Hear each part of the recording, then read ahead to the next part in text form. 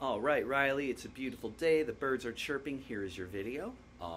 Great positive energy is always coming from you, and I just think it's very inspirational. So, major scale. All right, so keep working on your chord changes, all right, with your metronome, okay?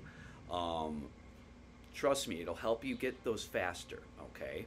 So, 80, so it should sound like this. I'll bring up my metronome. All right, bum, bum, bum. We're gonna set it to 80, and we're gonna play it every two, right? So it sounds like this. Two.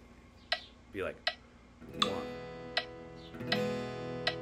one, two, three, four, one, two, three, four, two, three, four, one, and so on, okay?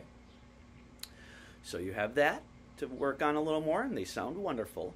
And we also have a new scale, our B major scale. All right, so let's review.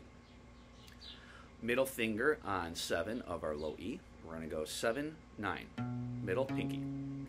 All right. Now we're going to bring our pointer over to 6 of our A. We're going to go 6, 7, 9, pointer, middle pinky. Over to our D string, we're going to go 6, 8, 9, pointer, ring, pinky. On our G string, same thing, 6, 8, 9. Bring our middle finger over to 7 of our B string. We're going to go 7, 9, and then pointer over to 6 of our high E, 6, 7. All right?